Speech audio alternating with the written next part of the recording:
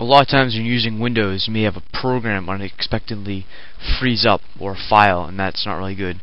And this is a tutorial that shows you how to quickly close any program or file, and it's by WordX8. To quickly end a process, you need to bring up something called the Task Manager, and I'll show you how to do that. This is a basic keyboard layout, and to access the Task Manager, you need to press Control Alt Delete. The Control key is found there in yellow. The Alt key is there, and the Delete key is there. And you need to press Control, and while holding it, hit Alt. And while holding Alt, hit Delete. So you need to hit all three of them at the same time.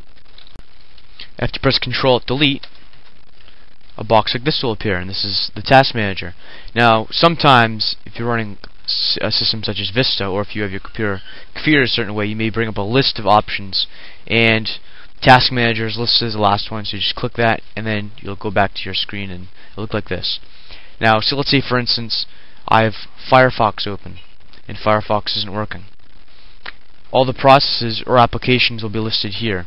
So what you can do is you need to right-click it, and a lot of times people will do End Task, but that's not what you want to do. You want to go to Process, and right here it says Firefox.exe, and if you end the process, it will end it automatically.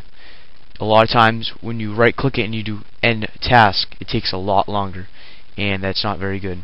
So this will end it very, very quickly.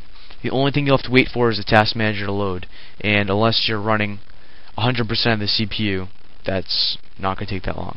Subscribe. Chances are, if you like this video, then you'll probably like some of the other ones that I'm planning to make, or some of the other ones I've already made.